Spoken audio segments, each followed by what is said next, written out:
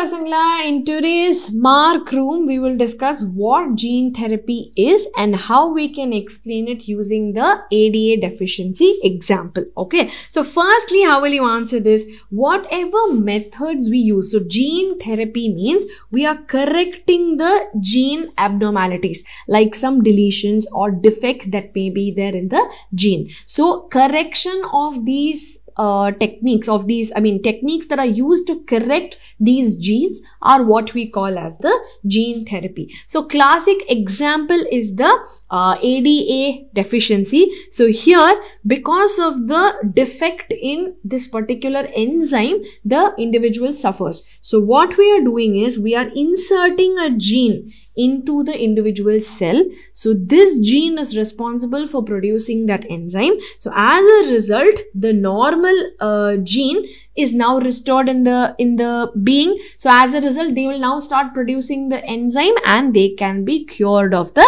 disease. Okay, so this normal gene into the individual and correcting the gene is how we can treat the patient with the ADA deficiency, ADA problem with gene therapy. So how will we introduce these cells? That is through some viral vectors that can go and attack, and instead of putting their genetic material and infecting us, they will help us to deliver this gene into the body. Okay, but what you have to remember is that in this particular ADA deficiency, there cannot be permanent cure, because these lymphocytes are the ones that will be accepting this gene. So how will we do that? We will insert the gene, we'll insert the complementary DNA into the lymphocyte. Now the lymphocyte will start producing the gene. But the problem is these cells will die after whatever period of time.